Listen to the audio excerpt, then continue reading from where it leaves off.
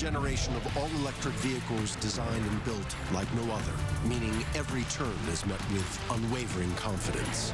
But isn't that what you'd expect from the ultimate electric driving machine? Hurry in to lease the BMW iX xDrive 50 for $989 per month. Live from ABC 7, this is Eyewitness News.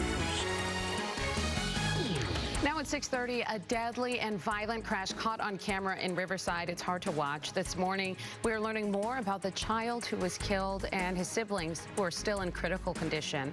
Plus, she was slow in her return to the Capitol last week, and now we're learning about a concerning interaction with California Senator Dianne Feinstein. And is Depp done with Hollywood? Johnny Depp giving a rare public interview at the Cannes Film Festival.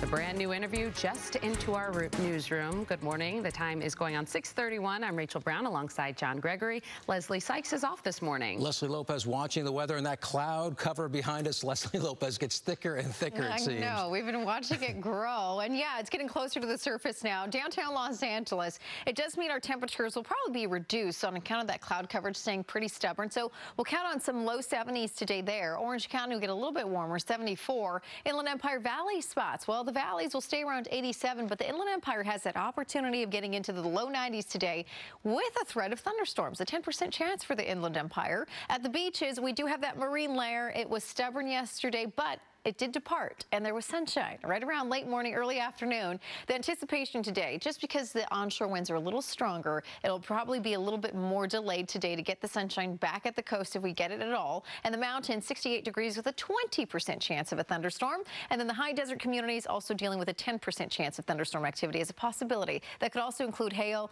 and then also very strong gusty winds. All right, Scott Reif in Air 7 HD, sending it over your way. That camera in Burbank, I can no longer see the street. So yes, some of those clouds really getting thick here.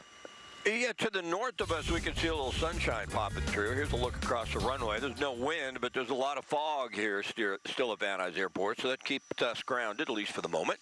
You see a nice plane go by, a jet taxiing away. They can take off. All right, we'll go to a map in Santa Clarita, and this is just a tough spot to have an accident. 14 freeway southbound at Golden Valley Road, an accident with a semi, the left lane blocked.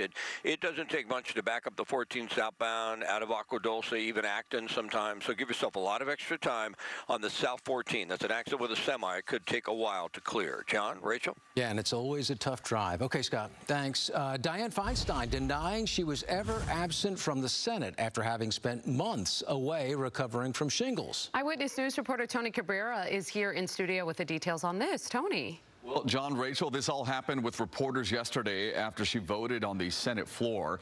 As she was leaving, in passing, they were apparently asking her about her health. According to the LA Times, a reporter asked Feinstein how her fellow senators reacted to her return. This was her response. "What have I heard about what?" she asked. "About your return," the reporter replied. She said, "I haven't been gone. I haven't been gone. I've been working." The reporter replied, "You've been working from home, is what you're saying?" She then says, "No, I've been here. I've been voting. Please either know or don't know." Last week, the 89-year-old was back on Capitol Hill for the first time in more than 2 months. She's been using a wheelchair as she continues to recover from shingles. At the time, she said her doctor has recommended she work on a lighter schedule. Democrats were happy to have her back. When asked why she decided to return now, she said she simply felt better. During her absence, though, some Democrats in the House had called for her resignation after a number of important items were stalled, including judicial nominations. Critics say there's no way she can effectively serve the state of California. In the past, she has waved off questions about her cognitive and physical abilities. Feinstein is the oldest sitting member of Congress. She already has plans to retire at the end of her term, which isn't until next year. Live in studio, Tony Cabrera, ABC 7 Eyewitness News. Okay, Tony, thanks. This morning, we're learning more about the children involved in a deadly head-on crash in Riverside.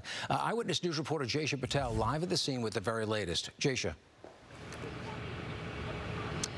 John, that horrific crash was all caught on video. We've been out here all morning. Lots of speeding on this road despite a school zone right down the street. Now, that 8-year-old boy unfortunately passed away, and his 10-year-old sister and 16-year-old brother are in critical condition.